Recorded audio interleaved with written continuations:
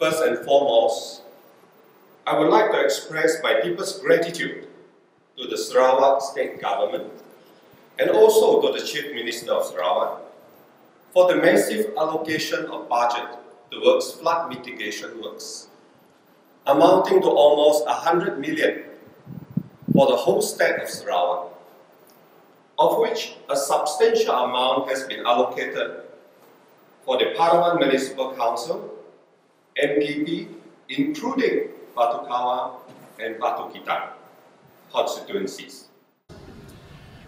This will certainly bring the greatest sense of relief for those who have experienced the aftermath caused by these flash floods. Water is a truly challenging force of nature that is arduous to harness, and it takes considerable flood management planning to achieve an efficient drainage system before our city flourishes into a fully developed nation.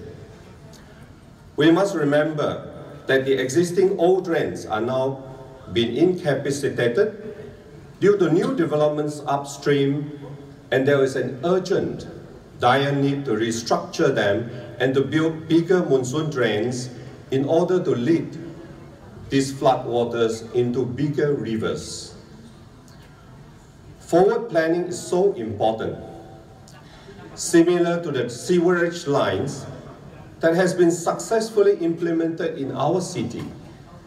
How else could we have ensured that our sewerage lines run straight across the city if the leaders in our state do not have such meticulous forward planning in mind?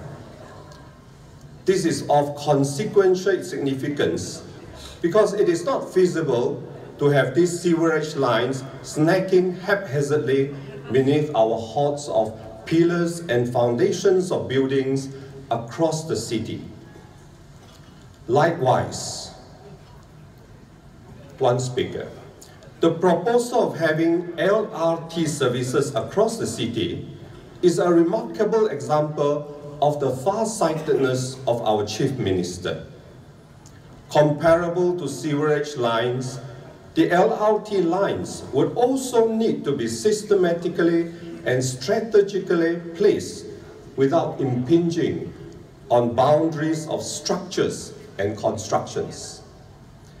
I hereby take this opportunity to congratulate our Chief Minister on his foresight to plan ahead for the betterment of our beloved city. Tuan Speaker, while on this current issue, I would like to inquire from the state government on the development of the 2.9 billion regional flood mitigation plans, which involve buildings of dams for water storage during dry seasons, as well as for water retention upstream to regulate floodwaters during wet seasons. This project addresses major flooding issues, the kind that occurs once in 50 years. The Drainage and Irrigation Department has been asked to do a comprehensive report with the assistance of the Netherlands a couple of years back. I hope that the state government will follow up diligently with the federal government on the commencement of this project, as it will ultimately ease flooding situations in Kuching once and for all. Tuan Speaker, in the year 2015, Kampong Bunga Rampai in Batu Kitang has been granted a 12-acre piece of land which could accommodate 122 affordable houses for the people in that area, with priorities given to those afflicted with flooding issues. I wish to take this opportunity to thank our Chief Minister, who was then the Minister of Housing and Urbanization. Without him, this project would not have been possible. Having been constantly on the ground with my constituents, I have come to realize that more than 50% of the kampong houses, which approximate to about 200 houses along Jalan Lande, are subject to annual flash floods. It would be tremendously outstanding if we could come up with a piece of land somewhere on higher ground which could be turned into affordable housing estates for the people who have been awaiting help from the government to relieve them from their present dire housing conditions. These people in my Batu Kitang constituency have been through a lot, and I hope to be able to do something to help them. Honorable Tuan Speaker, in recent times, there has been an outcry of interrupted water supplies in Kuching. Certain quarters have placed the blame on power failures that resulted in the non-functioning of water pumps that supplies water to our consumers. But this here is not the case. One should not blame it solely on power outage, for with or without the failures of these water pumps, the reservoir should have sufficient water supply to meet the demand of consumers. It is my growing concern that we should look into ways where we can resolve this, and I believe that we need to have adequate elevated water storage tanks and reservoirs to combat an issue such as this.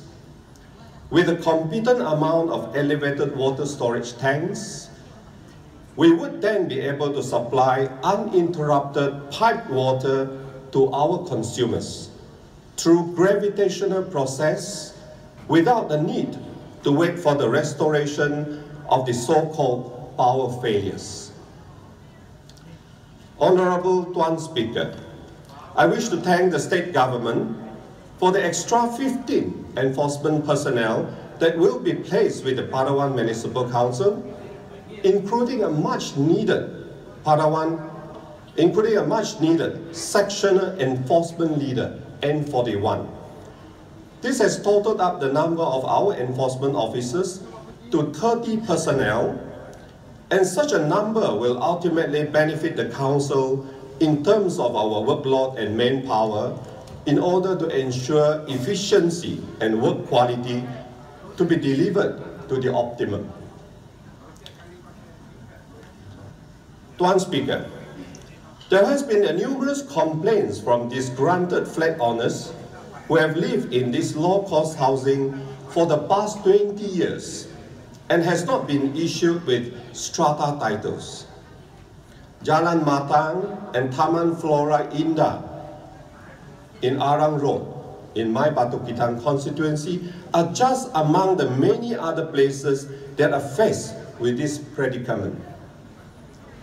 For the homeowners, this has caused them a multitude of redundant distress and unnecessary conflicts.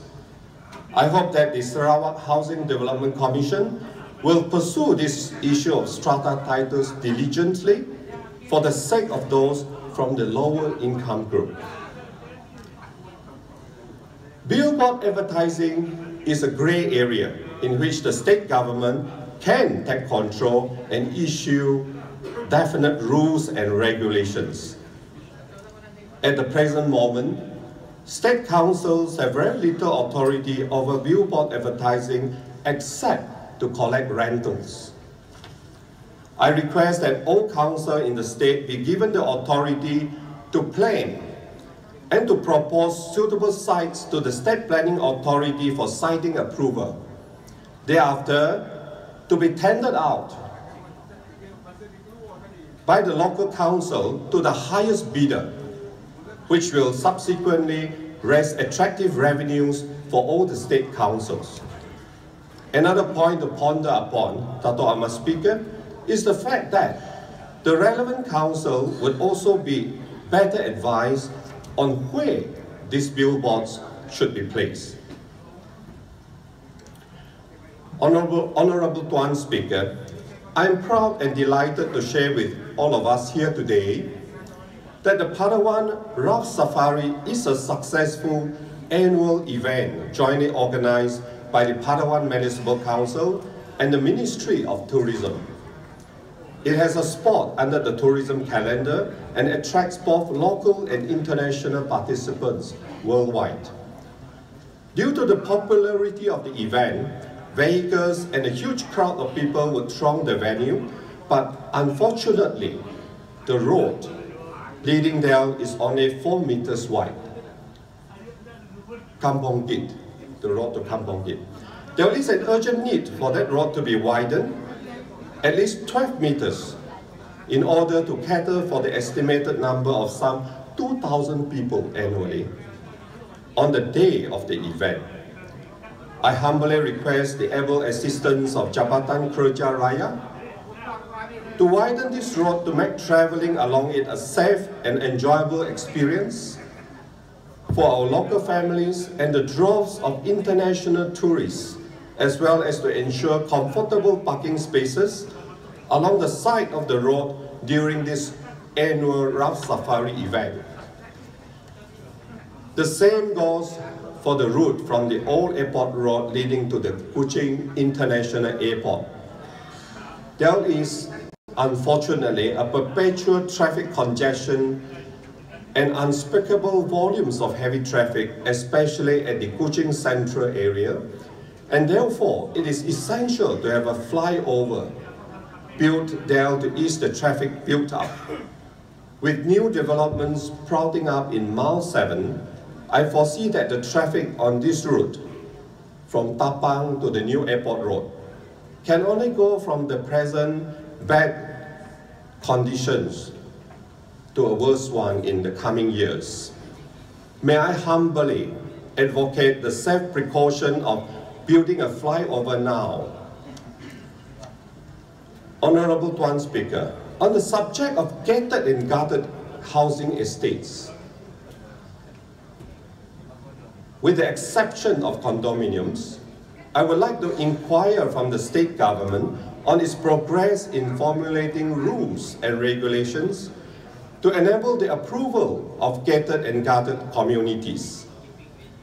I understand that the State Planning Authority is not empowered over this issue presently, and apparently this gated and guarded housing estate is unauthorized at this present moment. But this is in fact a proactive step from the community and developers alike to curb crimes from occurring, and it should be applauded and legalized. Speaking of crimes, there is an old nagging issue about the inconveniences faced by the public in lodging police reports, be it regarding crimes, theft, or motor vehicle accidents. Despite being assured by the IGP that police reports can be lodged in any police stations, we are still being asked to approach designated stations to lodge particular reports. Imagine being involved in a motor vehicle accident in Batu Kawah and having to drive all the way to Siburan to lodge a report, simply because the Siburan police station is the designated station to receive reports on motor vehicle accidents. Living in an era of high internet technology, which links us all over the world, and with our Chief Minister having recently rolled out his Digital Sarawak development strategy at the International ICT Infrastructure and Digital Economy Conference, Sarawak 2017, it is regrettable that the police stations here would adamantly refuse to take down reports from any police station.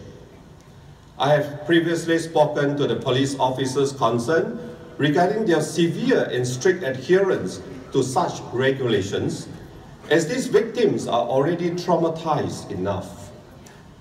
To be hassled much further by directing them everywhere simply to lodge a police report is just not the solution. I ask that the Chief of Police be able to take a stand on this matter and subsequently allow all these reports to be made in whichever station that is convenient to our community. Honorable Tuan Speaker. The Raja Charles Brooke Memorial Hospital is located along Jalan Puncak, Borneo, not far from Pasar Batu 10. It is the only leprosarium in the whole of Borneo, and it has been in existence since 1925. Although leprosy is no longer a death sentence, there are still residents living there, those who are unwanted and ostracized by their loved ones. There are still the old cemeteries, 2 chapels, a Chinese temple, a surau, and also a Rumah Kenyalang, built since its inception 92 years ago. And they all stand till this very day.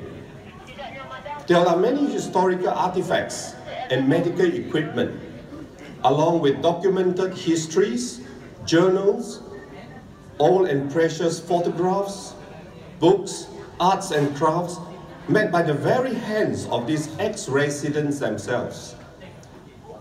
That has been well kept in a mini museum under the care of the Heritage Society of Royal Charles Brooke Memorial Hospital. The preservation and conservation of these old historical buildings and relics are very critical and vital in ensuring that our future generation will never lose this heritage. I therefore call for the historical section of our CBM hospital to be gazetted as our heritage site. It will be strategically placed as part of the Padawan Heritage Trail. Ali Yang Berhormat, you have 2 minutes to wind up. Yes, sir. Padawan Heritage Trail in a move to include history and culture as part of the tourism product and attraction under the Padawan Municipal Council. Finally, Honorable Tuan Speaker, I wish our Dayak community Selamat Hari Gawai, our Muslim community Selamat Hari Berpuasa yang akan datang, and thank you very much.